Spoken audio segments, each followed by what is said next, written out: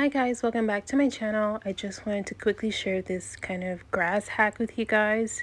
So I was at Dollar Tree and I picked up these. I picked up 2 packs. They each come with 4 little sponges. They're the same size. They're all green. A lot of the packs don't come with all green. They have different colors, but these were all green.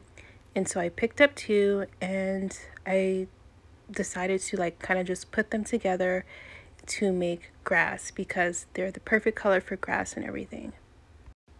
So here I am just kind of laying them out. I'm using one hand to hold the camera and the other hand to lay them out, so it's kind of difficult, and so I might just skip ahead and show you guys more of the finished result.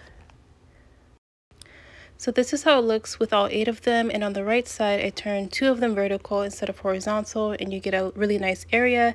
Now I also picked up some faux fence art things, and I'm going to turn them sideways to make fence, and I think it looks really nice. So I hope you guys find this video helpful, and like and subscribe for more content. Bye!